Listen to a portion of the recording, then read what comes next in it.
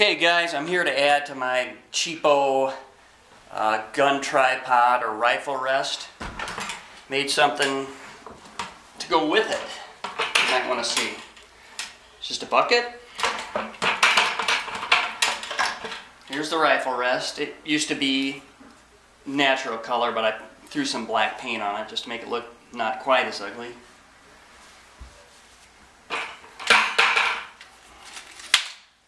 We're adding a video tripod to it today, and a bucket.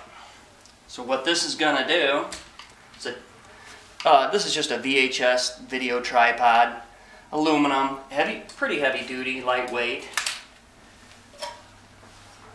You take the rifle rest, and I put another T-nut in the bottom of this and routed it out so it would fit the top of this video head a little more snugly.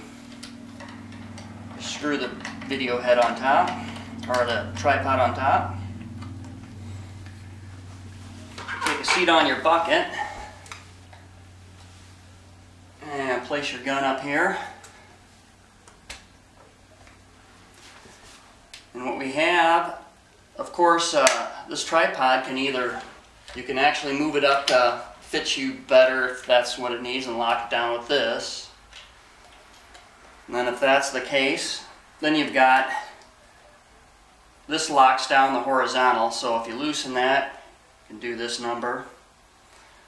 If you're eyeing up your target, kind of find your target in there, loosen this and you can do your vertical. Lock that down, lock this down on your target. And then you're going to have a pretty sturdy platform from which to shoot. And there's still enough play that you can still adjust your crosshairs a little bit to get on target. And, but that's it. Just thought I'd let you know that in case that interests anybody. Thanks for watching.